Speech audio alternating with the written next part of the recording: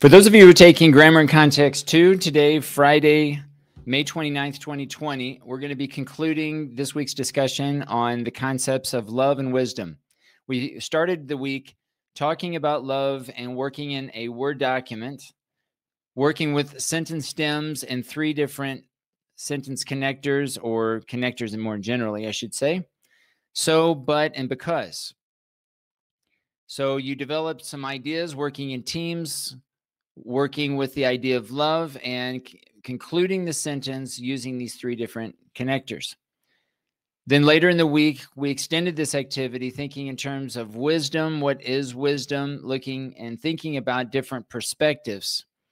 And you were to separate or divide up into teams, 7 different teams, to really explore this question of what is wisdom, but more specifically, how it relates to perspective. So today, what we want to do is combine these 2 ideas, love and wisdom. We're going to continue working in this document, exploring the question, which perspective should you have? And working in the same teams as you did yesterday, developing these 7 different points. I'd like for you to combine the ideas that you have here in this document, talking about wisdom, and combine it with the idea of love, looking at basically any of the sentences that your classmates developed as it relates to the concept of love. So again, it could be a sentence that you developed yourself, or if you like any other sentences that you want to work on and combine. But the idea here is to merge these ideas of love and wisdom, taking a look again at any of these examples. You can discuss this with your team and take this idea, any one idea here, or even a combination of ideas that relate to love that are mentioned here in this document, and bring it into your own discussion as it relates to wisdom. Again, today on Friday, we're going to continue working in your teams that you worked in yesterday.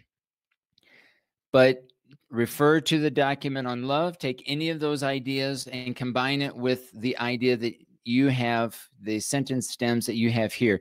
We're going to continue with the 3 versions of the sentence stem, so you can choose one sentence stem, right, that combines the idea of love taken from, again, the other document, and merge it with the idea that you have here. We're going to combine these ideas, but still continue working with one sentence stem and continue using the 3 different connectors.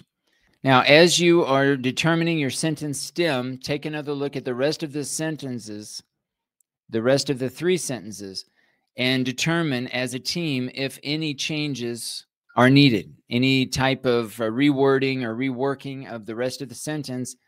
It may be necessary depending on the sentence stem that you decide on. But this should be a team effort in terms of the sentence stem that you're going to use. But each person is still responsible for his or her sentence, but it can work as a team, check each other's work, provide respectful feedback if changes are required, changes in terms of grammar, punctuation, capitalization, and so on. All right, so this will conclude this week's assignment, bringing together the idea of wisdom and love.